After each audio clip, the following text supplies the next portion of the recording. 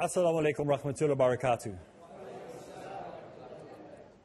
Bismillah ar-Rahman ar-Rahim. Welcome to another episode in the series Dawah Ilallah as we look at comparative sciences in helping us to be more effective in our dawah, especially when we're calling people to submit to the one true God, to submit to Allah.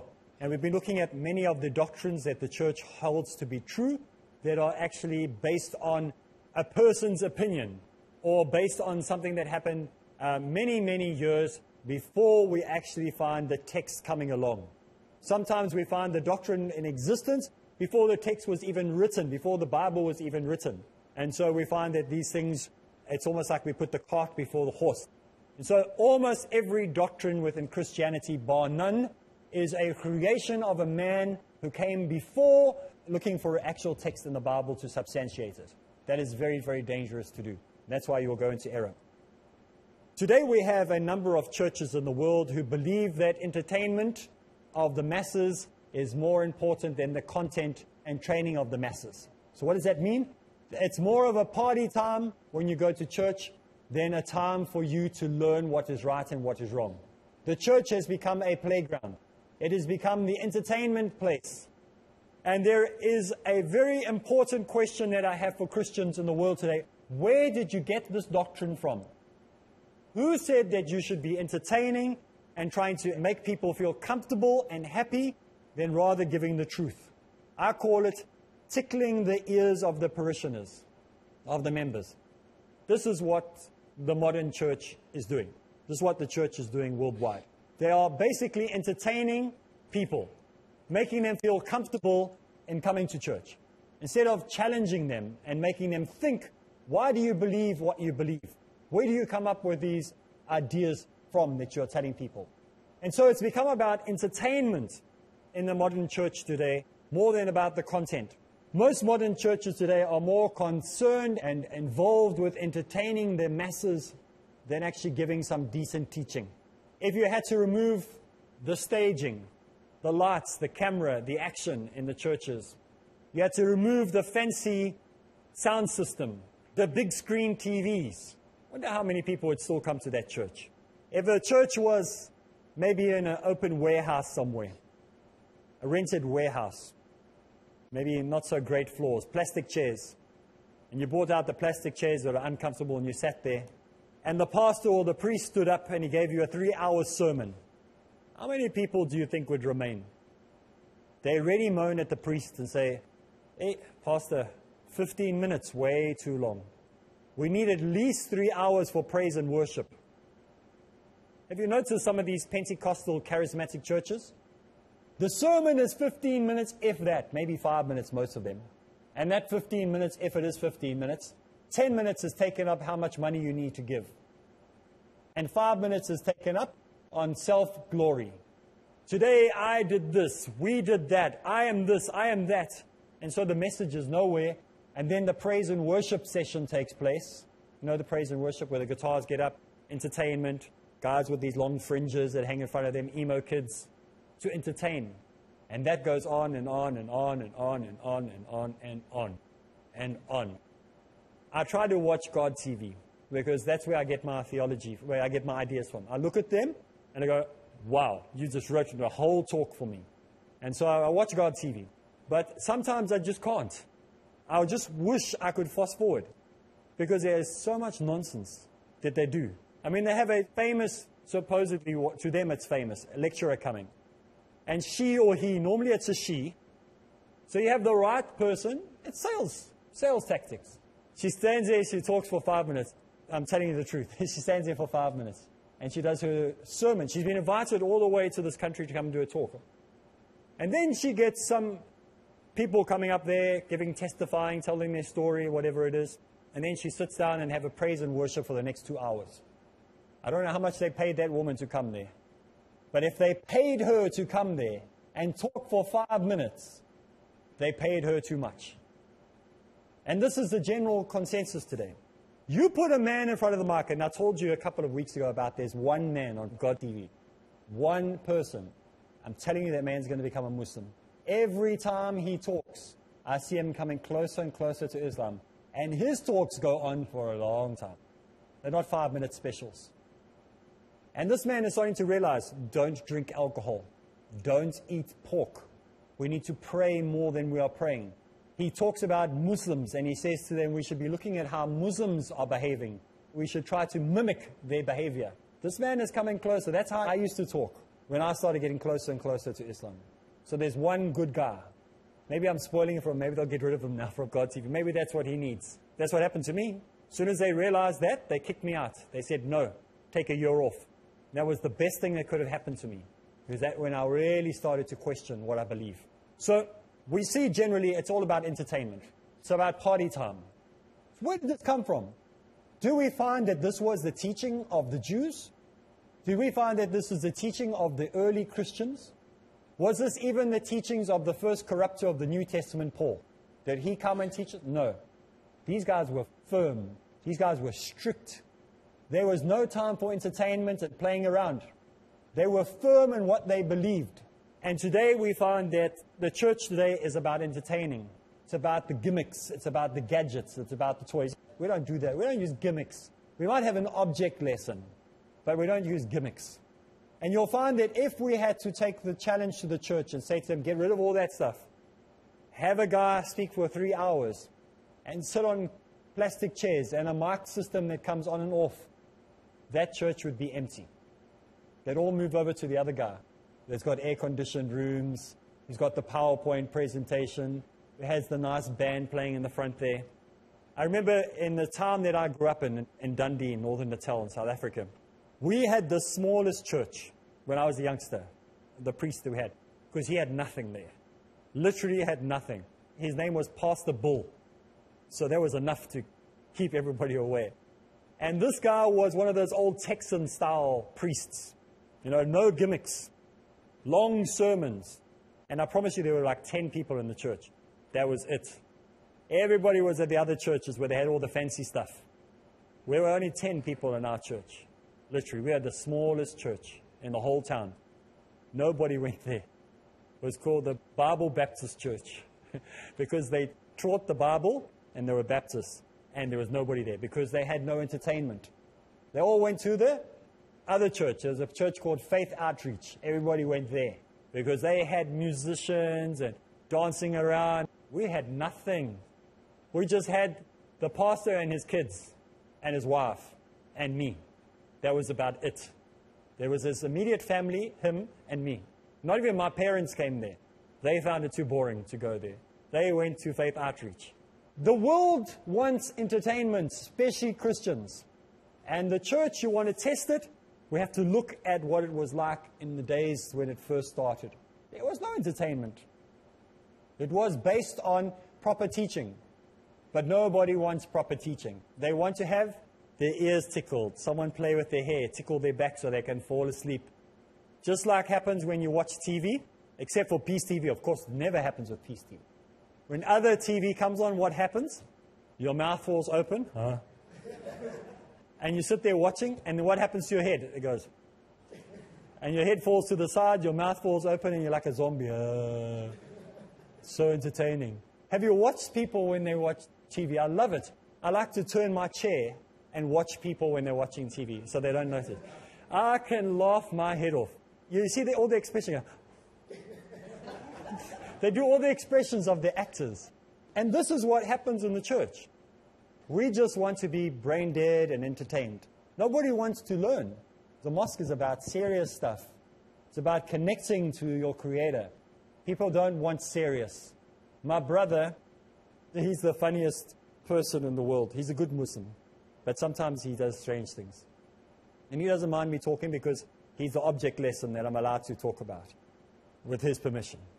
So sometimes he'll say to me, please, Areeb, get out of the religious mode. Just be normal for once. And I have to say to him, but this is my normal. This is who I am. Even my wife says, but you're not like on Peace TV. And I said, but Peace TV, I have to be more dynamic. I'm not always energy. Sometimes I'm quiet, but I'm always in the same mode. There's no like on and off switch. That now I'm in Muslim mode and now I'm not in Muslim mode. There's no like on and off switch. You're always the same. And I'm always going to use the opportunity to correct or preach or teach. To myself even. This is what we need. Every day we should correct ourselves or be corrected by someone. We should never be offended. We should never be upset when somebody corrects us. We should be grateful. We should thank them and say, thank you for correcting me. But use wisdom. There's a right and a wrong way of saying things. My brother and myself are like water and oil. We get on very well together and make very good salad dressing, but they're not the greatest when it comes to looking at certain topics. I'll explain to you why after we get back from this break.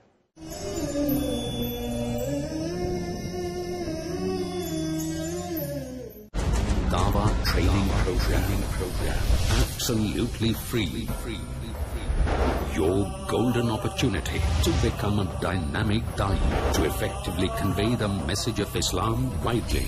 Allah says in the Quran, وَمَنْ أَحْسَنُ قَوْلًا مِمَّنْ دَعَا إِلَى اللَّهِ وَعَمِلَ صَالِحًا قَالَ إِنَّنِي مِنَ الْمُسْلِمِينَ. Who is better in speech than one who invites to the way of the Lord, works righteousness, and says that I'm a Muslim. The Dawah training program is planned and conducted personally by Dr. Zakir Naik and will, inshallah, be held over 33 days from 16 January to 29 February 2016, 5 days a week from 8 a.m. to 6 p.m. Interested applicants should be males between 18 to 40 years, understand and speak English very fluently, have good knowledge of Islam, have passion for dawah and becoming a full-time da'i. The best profession according to the Quran, according to Allah subhanahu wa ta'ala, is that of a da'i. Application forms available on www.dawahtraining.org. Last date to accept applications is 20th November 2015. Kindly apply to info@dawahtraining.org or call +91 75063 88476. Dawah Training Program. Your best choice to become a dynamic da'i.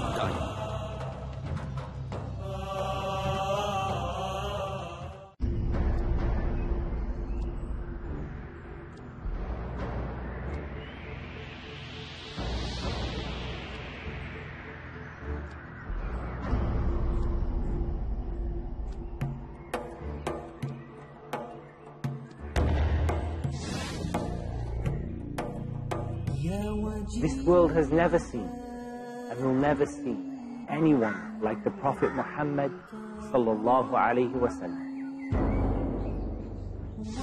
Allah chose the best of characteristics for him. In his intellect and manner, his beauty and his appearance, he was the best in everything. I am Muhammad Tim Humble. Join me to learn more about his beautiful description and his incomparable character in Know Your Prophet.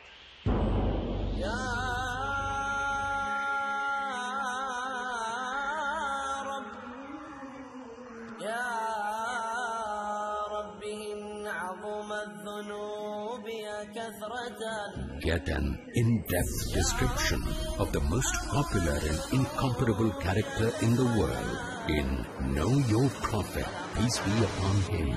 Next on Peace TV.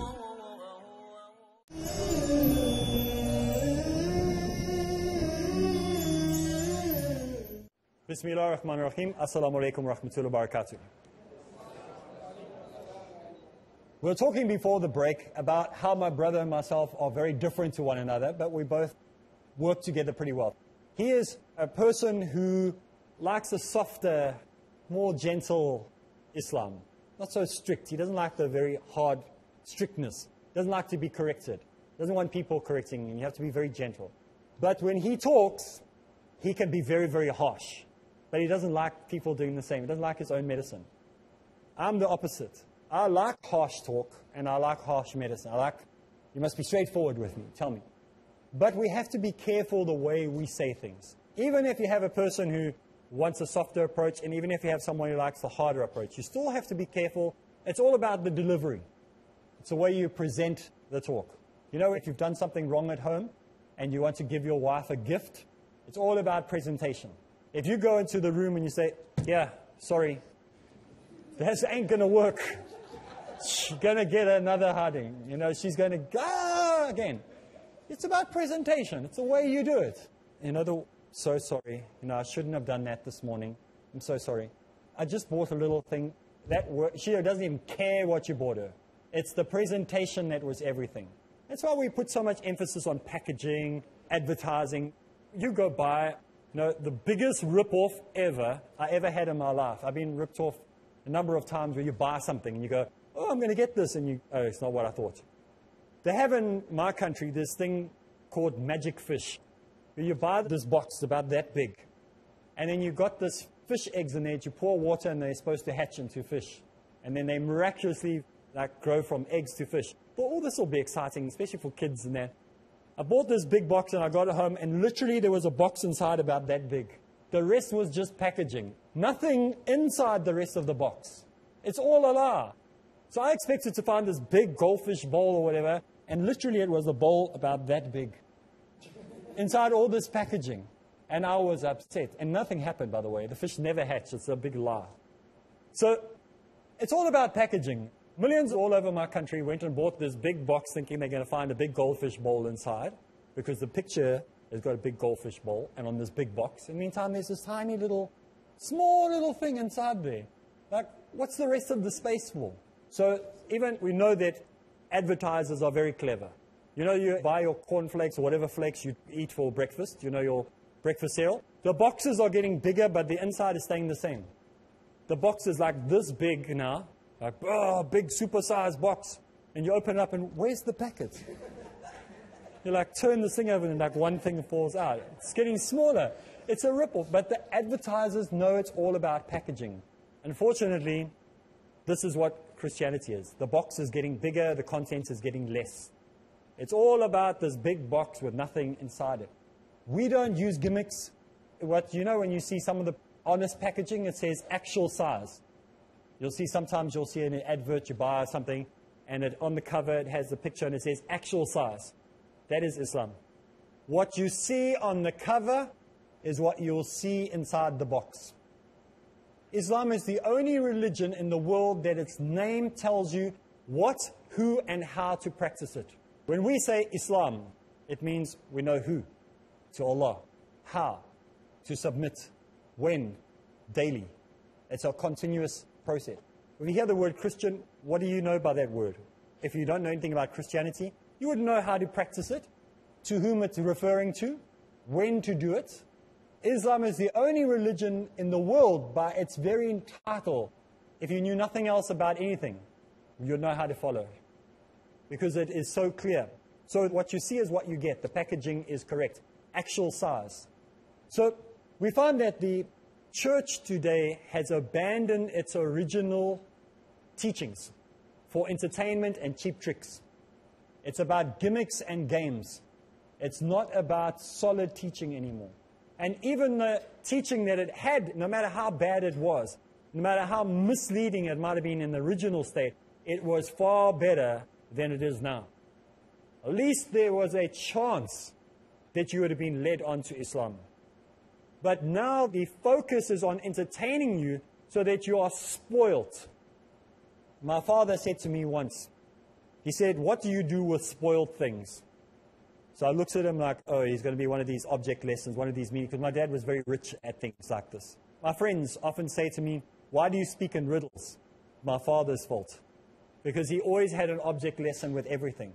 So he said to me once, what do you do with something that's spoiled? So I said, what do you mean? I knew there was a message coming in.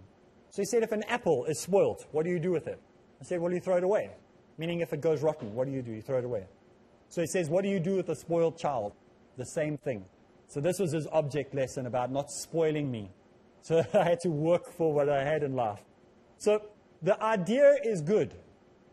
Christianity spoilt its followers. So when truth comes along, it doesn't recognize it. When hope is given, it doesn't see it. And it's spoilt. And it's been entertained. So when something tough comes along, which really isn't tough at all. For us, it's not tough. When we look at Islam, people say, it must be so difficult to be a Muslim. All those things you have to do. All those traditions. All those processes. It must be so tiring. Now, I normally turn to the person, if it's a woman, and I say, well, that regiment that you have on putting makeup on every day, it must be so tiring. And the blow drying of your hair that takes hours every day must be so tiring. Why don't you just shave all your hair off? And they go, but it's easy. Yeah, so is Islam.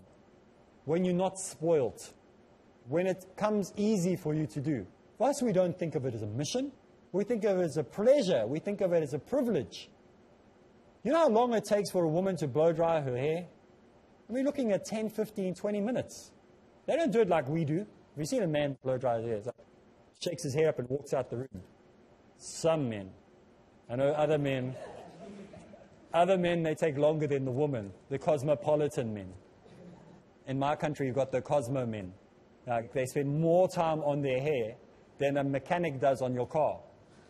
It's like, every hair has to be exactly waxed, and there's 3 different types of conditioner they put on it, and then they wax the ends, and they steam it, and they blow dry it, and they straighten it. And like, you're a guy. Get on with your life. Spending all your life on your hair. And the wind blows and it stays perfect. Nothing even moves. It's like you could chisel it. So we mustn't be like that. Don't go overboard. Guys, come on, let's still be men. I'm not saying be a pig.